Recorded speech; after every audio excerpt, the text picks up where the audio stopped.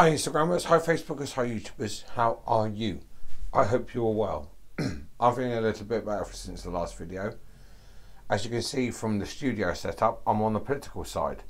And that's because we are kind of talking about the state of the nation as it currently stands in the UK. It's not very good. Well, it's crap. Our public services over the last 13 years of Conservative rule have been cut to the bone. The NHS cut to the bone. All our public services had. Youth facilities in local councils have been cut because local funding to councils from central government has also been cut. So budgets is thick. So here in Southampton, it looks like that if something doesn't get sorted soon, it's highly likely, if not probable, that Southampton City Council may go bankrupt by next summer. May go bankrupt by next summer. That's one council on the south coast. There's numerous councils around the country in England and Wales and parts of Scotland that are facing this. The country is not in a good shape. It's divided. There are movements in Scotland for independence, although since the SNP's sort of bad PR phase and the controversy around their party at the moment in Scotland, it does look a little bit like independence is going to take a bit of a back burner for a while, unless if the SNP can pull their electoral vote back out. But on the country as a whole, public services have been cut to the bone.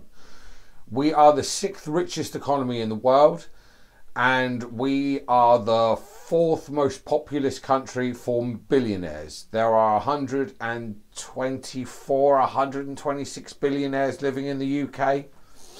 They own the vast majority of the wealth in the United Kingdom, as it is in probably your country as well.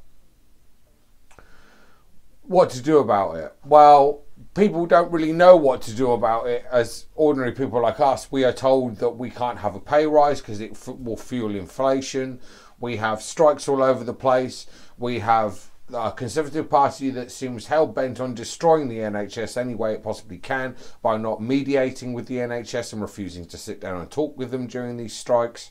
They're now taking one of the nurses' unions to court over strike action. That light is really bright and I don't like it very much, so I'm going to turn it down slightly. How's that? Is that a little bit better? So they're going to take the union to court to try and stop strike action, which is due to take place this Wednesday and Thursday, I believe. Today is the 24th of April 2023. So we've got strikes going off all over the place. The country is not on the brink of revolution, and it's not on the brink of mass people taking to the streets like you see in other countries, but it's getting that way. We face a situation where we have a government that uses racist and fascist rhetoric to demonise people like myself in the trans community, or migrants coming to this community, or other ethnic and religious groups like Muslims in this country. And they are not doing anything to help the situation. Now, at the moment, electorally, it looks like Labour will win the 2024-2025. The Tories can call the election as late as January 2025. So it looks they're on course at the moment to win. Not necessarily by a landslide, but they will form the majority government. There's not much enthusiasm for Labour. Keir Starmer, the leader of the Labour Party, Sir Keir Starmer of the Labour Party, has his issues. Other than the fact that he's a bald-faced liar and will say whatever he can say whatever he likes to get into power, it's neither here nor there.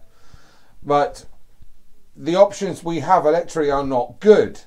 Now, there are organisations like the Trade Union and Socialist Coalition that I'm a member of through the Socialist Party that are standing candidates in the May 4th local elections. That's one of our flyers up there. You might be able to make it out if I just turn that a bit that way. You can make out the three of us who are the trans candidates standing on the platform in Southampton. We're standing in all the seats, all the wards that are up for election in the city. There are TUS candidates in other parts of the United Kingdom standing. I think there are some in Sheffield. We have one, I believe, standing in Eastleigh. If they are on your ballot paper and you don't want cuts anymore and you are sick of cuts, then I suggest you vote for a TUS candidate. what out there can anybody do about it? Well, the cost of living crisis is crippling people.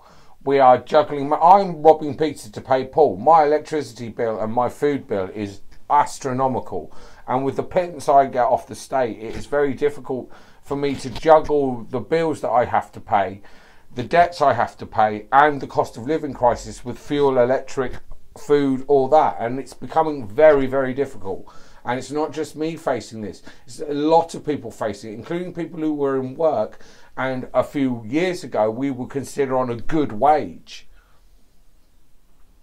That's really annoying, isn't it? The country is heading down the toilet, but it's getting richer for the rich, not for ordinary people who work their whole lives, who hold down 1 or 2 jobs, maybe 3 jobs, work the weekends. It's not working for us. It's not working for any of us. And I don't know how we can get out of it short of taking to the streets. But as I say, we're not quite at that stage yet. It's the Labour Party's election to lose. Will it be better under the Labour Party? Well, yeah, public services might be a little bit more better funded than they currently are at the moment. Yes, that's possible.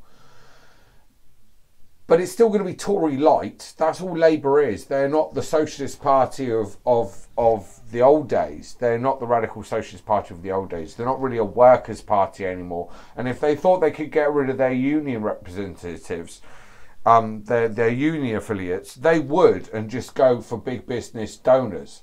But they can't at the moment because there aren't enough big business donors going for the Labour Party. I don't know what else to say other than it's a shithole in this country. Our services are crap. We're getting payments from the government. We're getting a £300 payment for people on benefits and lower income families in the next month or so. But that's only going to get us through the next couple of months. That's not going to get people through for the year. And God knows what's going to happen in this winter when it comes.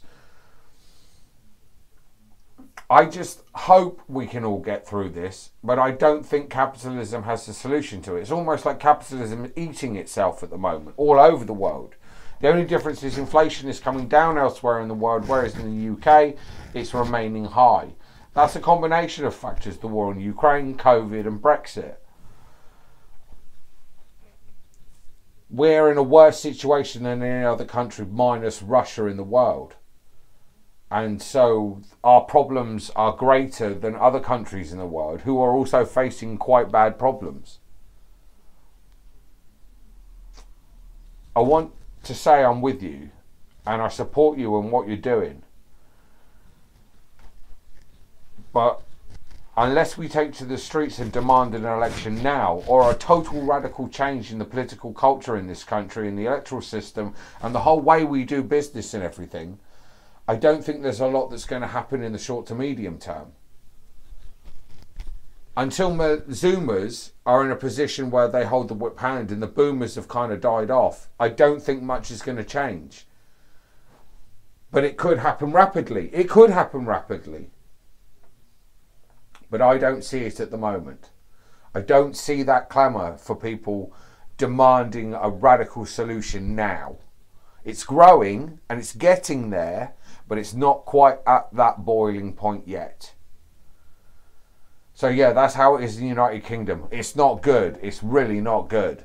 And we are having it as bad as the Russians, if not slightly worse than the Russians, and they've got sanctions slapped on them. So yeah, that's the state of it is in the United Kingdom. We have the May 4th elections coming up in 2023, the local elections. It will be interesting to see what the results are and where the percentage of votes lie, to give us an idea of what the general election may be like as late as January 2025. So keep watching this channel. I'm going to do more videos on the elections coming up, more political stuff. I know it's not very popular on my channel, my political stuff, unless it's trans related or LGBTQ related. But stay afloat. If you vote and you've got an ID and you're able to vote in this election, because the Tories have changed that as well, if you're able to vote, there are some parties out there to vote for, and Tusk as an organisation is one of them. So please look out for them on your ballot paper. I will do more videos soon, I promise. I just need to orchestrate a few things. As you know, I'm standing in the election, so there's a bit of stuff I've got to do. I will keep you up to date, and I will try and post more on my social media. Please like, share and subscribe and comment down below, and I'll see you again soon, everybody. Goodbye.